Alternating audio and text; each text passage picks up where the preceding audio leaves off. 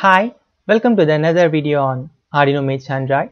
In this video, we're going to create a app for controlling a servo motor. So first, we'll start with a new project. Name it as a single servo control. And okay. So as usual, we have to pick a list picker and place there. Change the width to fill parent and change the name to Bluetooth and label to identify whether we are connected or not. Make it center. And for this we're going to create only one slider is enough because we're going to control only one servo motor. So I'm gonna pick a layout, pick table arrangement and drop it there. We are not going to use this layout. This is just for placing a gap between our Bluetooth and slider. And I'm going to change the thumb position minimum to 0 and minimum value to 0 and maximum value to 180. If you want, you can also change the color of this. And that's it. I need a connectivity, so I need a Bluetooth client. Place it, and as usual we need a clock sensor. So the app is over. So as usual, like we did it in the last project, I'm going to use the same code for same block for this app. So I'm going to go for my hello world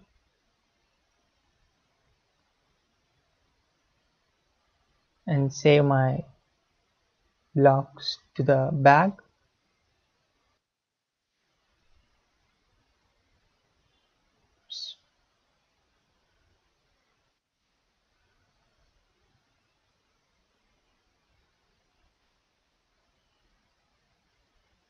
So that's it, and we'll move to our new project. Open the bag and place our codes.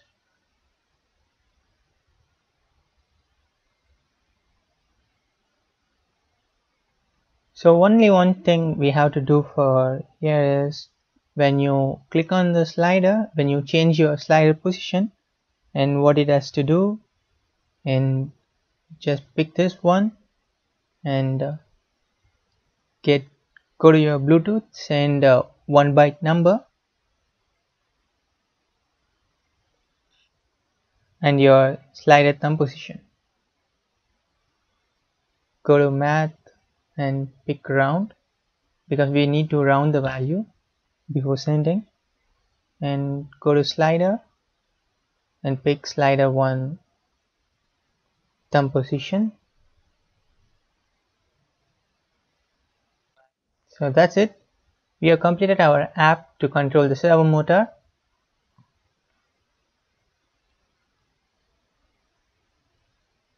So here the top view, the servo motor is not visible.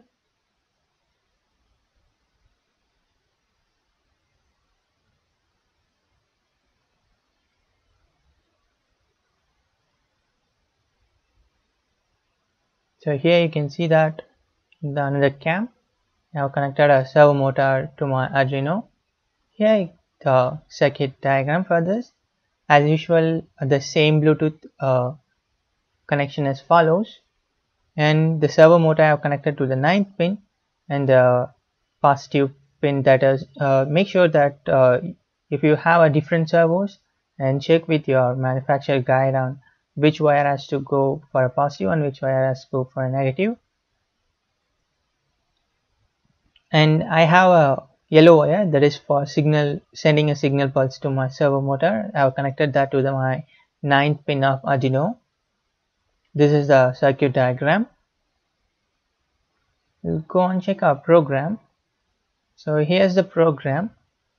I've used my servo motor, and I've already said that I've attached to the 9th pin. So my servo is attached to the 9th pin, and whatever the bytes that is received from my Android mobile will be applied to the servo position.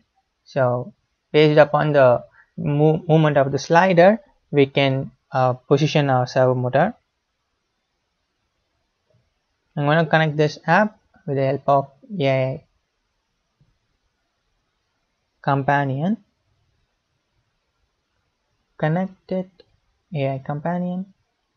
I also connected an external power for my Arduino because the servos eat a lot of power, so make sure that you are supplying external power when you are using servo with your Arduino.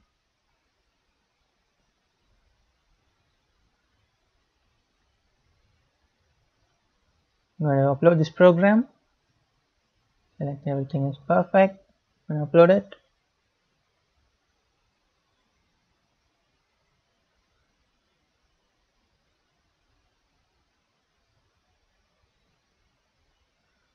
Program is getting uploaded.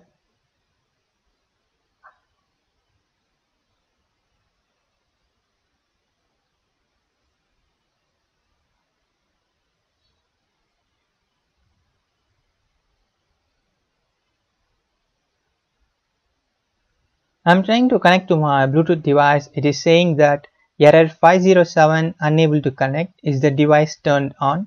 This is the error I'm getting right now. If you're getting this error, just try to connect it again.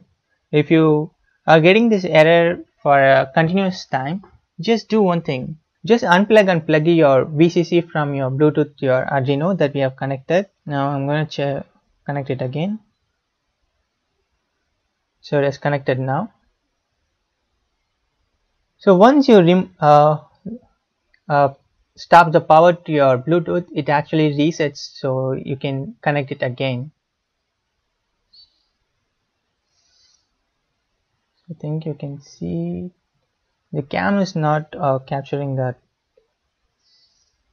Actually it is moving, but the camera is not capturing it on real time.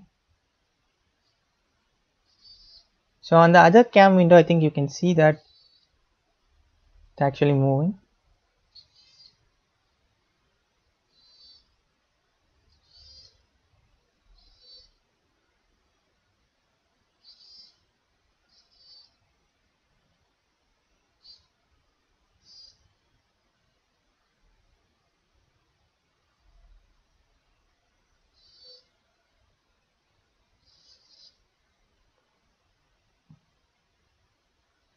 So I need to do one thing for here. I'll change the width to fill parent. Okay. So once again, I'm trying to connect to my Bluetooth device after resetting my app. So let's see whether it is connecting or not. So it is connected. And let's check once again. So the moment you can see on this cam, it is not actually capturing it on real time, but movement is happening on my servo.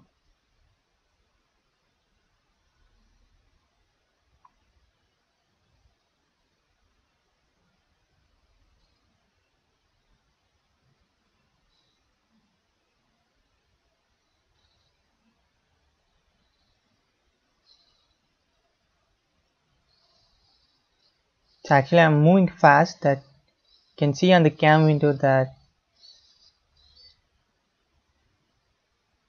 Okay, when you are getting the error, please make sure that you are unplugging the VCC, that is we are connecting from the Arduino to the Bluetooth.